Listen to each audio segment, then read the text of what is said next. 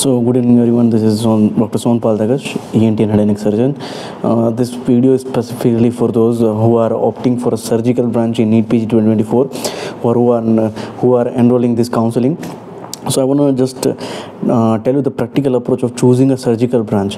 First of all, this is video for only for those who are done and dusted with the thinking about choosing a surgical specialty or not. So if you are into it and you are opting for a surgical specialty, I will tell you a few points that you should keep in mind before keeping your order. So first of all, I want to talk about the future scopes of all the surgical branches in general. So first of all, starting with the orthopedics, it's a great branch, and every male surgeons is always in ortho and everything. There is the main issue is being about the saturation, and so you are pure, and so if you are not in a high volume center where trauma is, it's like you will have to do some extra thing, like you will have to do some fellowship spine, arthroscopies, knee replacements. So that thing, niche thing, you have to learn to get to make a mark in ortho, especially in tier 1 and 2 cities. Even with the basic ortho things, you can run a trauma center in tier 3 cities, but it's quite difficult now in tier 1 and 2 cities. Next, talking about general surgery. General surgery is by far the most wide variety branch in every surgical specialty, because every MCH is available and eligible for general surgery. Even if you don't like the work of the abdomen, laparoscopy and all, you can further do MCH and choose your own further subspecialty or super specialty later on. So picking up general surgery, you won't regret actually. Even if you don't like MCH, and move on. Next, talking about EN head and neck. See, before the recent notification of PGMER 2023, there was only one MCH in NEET SS available in ENT, that is MCH head and neck oncology. But after this notification, there are already 3 MCH available. There is neurosurgery, plastic surgery, and surgical oncology, along with the MCH head and neck onco. So there are 4 MCH available in this ENT head and neck. And second thing, before even this notification also, in AIMS and central institutes, ENT is already eligible for plastic surgery, plastic reconstructive, then surgery and head neck oncology. So there is already these 3 specialties eligible in INISS. So talking about ENT and the future scopes and all. So if you are getting a general surgery and you are not decided that you are not specifically interested in any one part of the body, so you can choose general surgery. But if your rank is not providing that liberty to you, okay, that you cannot decide now, that your choice, then you have to pursue your interest in head and neck. So head and neck, the general ENT covers the whole head and neck pathologies and everything above the clavicle. And that, so I'm talking about future scopes, 4 MCH is available, and plus the new things are coming up, like most of the surgeons are doing fellowship in skull based head neck oncology. And even if you don't want to pursue an MCH, you can subspecialize within amount of variety of surgeries you are able to do in head and neck region, because it also covers the skull based neurosurgery part, the plastic surgery of face, and surgery part of parotid thyroid, dissections, oncology, cancer and angiofibromas, then the oncological condition, that larynx cancer and other oncological condition of head and neck, whole head and neck. So it will depend on your skills of what type and variety of surgeries you are capable to do.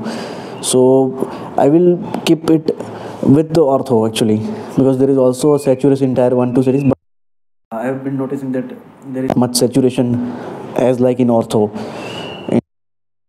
And actually the amount of surgeries that are doing and the senior surgeons are doing, and our variety is very less. Very few surgeons are good enough to do every variety in head and neck.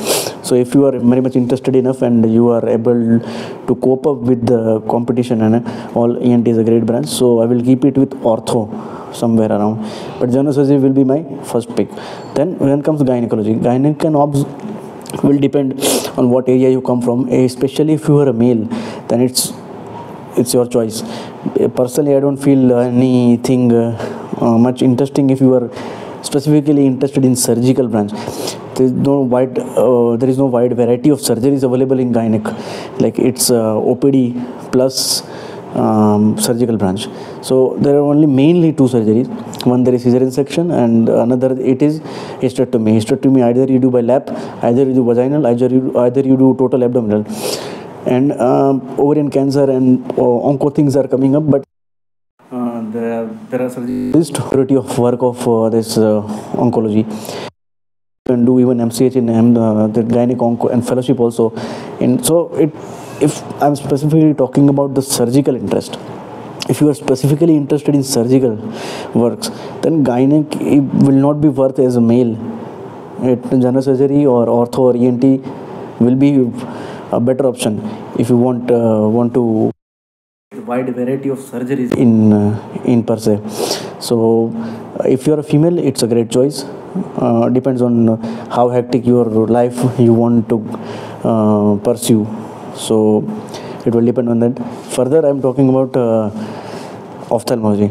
Ophthalmology is by far, I think, most microsurgery among all 5 surgical specialties available in neetpg. So the learning curve is high, and I personally believe that ophthalmology requires lots of patience and fine work, hand skills, finger skills especially.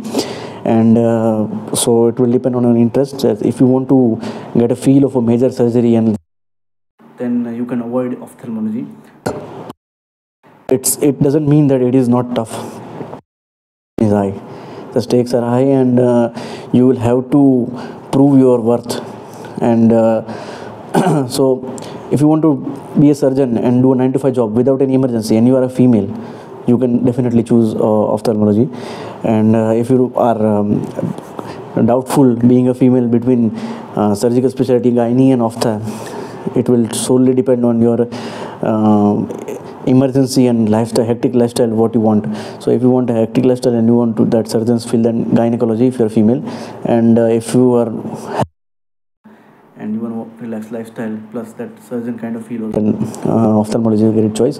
So I will tell you in nutshell, order is general surgery and ortho and ENT you can decide by yourself. Then I will rate gynecology just because it has lots of variety of options in that. Income source and income is very high. You can generate lots of income even after selecting one subspecialty within gynec and obs. So it provides you that liberty of working and so much without even surgeries also. But as a surgeon, I will rate it last, even after ophthalmology, because it's kind of a simpler surgeries and there is no complex thing running anywhere. So that feel won't be there. Even in ophthalmology, you will get the feel because it's kind of a complex and microsurgery. So then lastly, I will choose surgical specialty if I want to choose as a male, then ophthalmology. But now I'm talking about male versus female.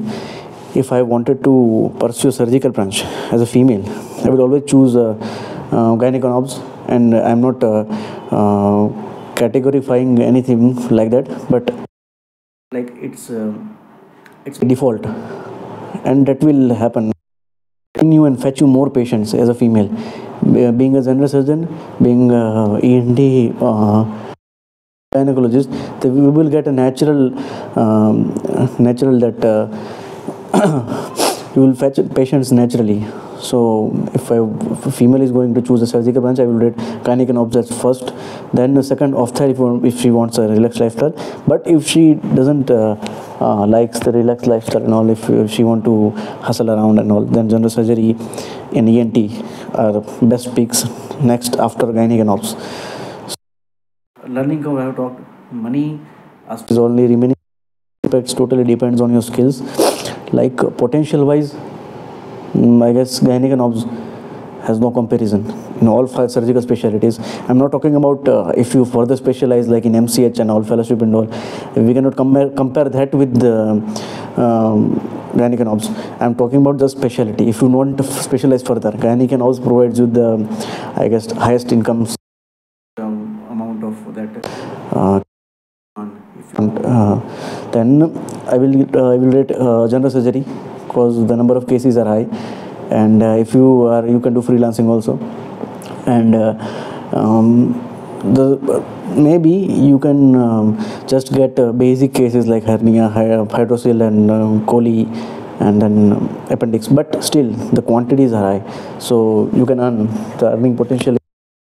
I'm not talking about jobs generally, gynae, surgery, ortho, ENT, and ophtha starts with around 2 to 2.5 anywhere in periphery. It may happen that sometimes gynae gets upper hand about all the surgical specialties, because its requirement in periphery is high, so you might get even 3.5 in starting just after passing out as a fresher in a high volume center, where they cesarean section surgeons and hysterectomies are happening. Only in ophtha you might get around starting in 1.5, like 1.75, even in ENT also, but because their learning curves are high and long, that's why they are not getting initially salary, but later on they match up with general surgery, ortho, or gynae. Because once you gain experience, you will do wide variety of surgeries, especially in ENT. The ophtha doesn't provide very wide amount of surgeries, but still, if you do, it will provide you enough scope cope up with everything. And I'm not talking about this private setup. I guess every branch has equal potential. It depends on your nature of treatment you are providing. For one surgery, even patients, if trust you, then can, for one surgery also you can charge up to 1 lakh, 1.5, 2 lakhs, anything, but depends on your expertise and the trust you build around your area, everything. So in all, nutshell, this is the case. And if you are not sure enough, and lastly, if you are not sure about any surgery, but you want to be a surgeon, take up by closing eyes any day if you are getting this general surgery. Second number, if you are not sure about any surgical branch, but you want to do MCH later, then ENT will provide you 4 MCH later. So after general surgery, variety of scopes further for doing further superficialization will be provided by ENT only.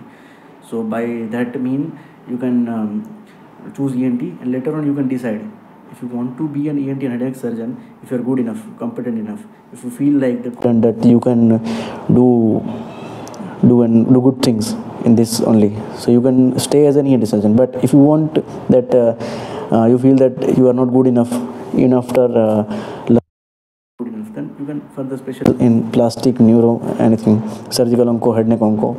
So about talking about varieties and all, first general surgery, then ENT, then you can choose ortho as a male, and gynae, and then ophthalmology.